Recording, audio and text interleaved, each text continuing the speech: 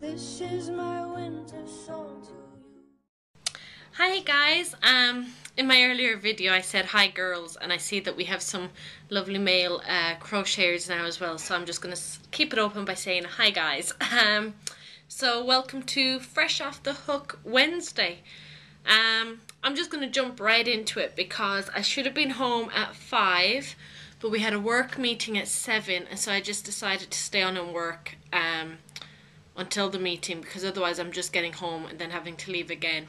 So it's now 8 o'clock and I'm tired, so I'm just going to jump right into it. So fresh off the hook is my lovely beret, and I did make this for a gift, but it's slightly small. The woman has a bit of a big head, so it's slightly small on mine, so I think it will be too small on hers.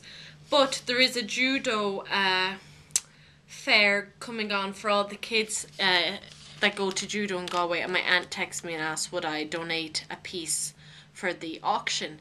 So I'm going to donate this hat, and I'll see what else I have. That is all I have off my hook. So I'm going to take a page out of Beth and Texas's book and just show you my work in progress.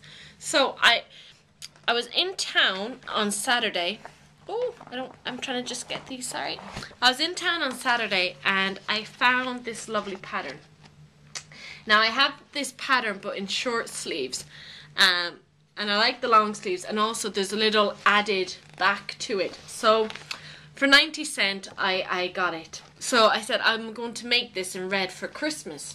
So I started it, and I'll show you how much I got done.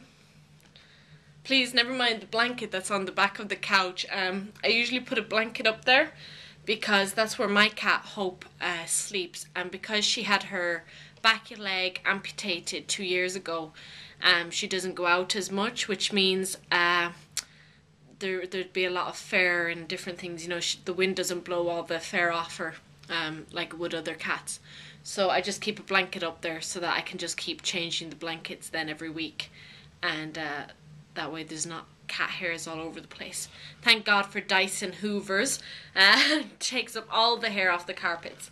But anyway, so this is what I've done so far, and that's it. You just keep working it lengthwise, and it's got the makeup at the back, so you bring it forward and you bring it up over your arms and join it.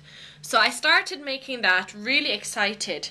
And then if you saw my latest video that I put up yesterday, my crochet books, I went hunting to find my crochet books so I could show you the video.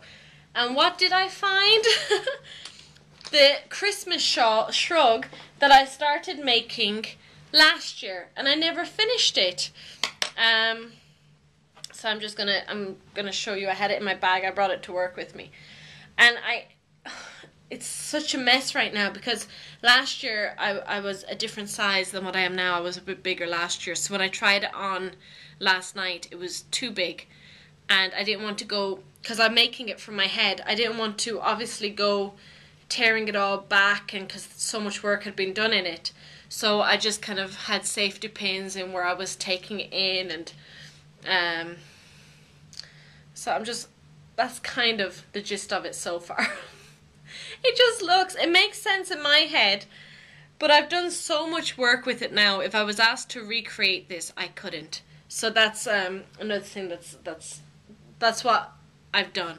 I didn't want to start this when I had this already halfway made, so I put this one down so I could finish this one and then go back to that one. And I've left this project on my coffee table so that it's the driving force for me to get this one finished, if you know what I mean. So I got that pattern on Saturday, and I also got this one. It's just like a bit of a cardigan, but I really think it's pretty, and I'd like to do that in red as well for Christmas. I love Christmas. So that's it, guys. So I'm going to go. Okie dokie. Bye bye, guys. Bye.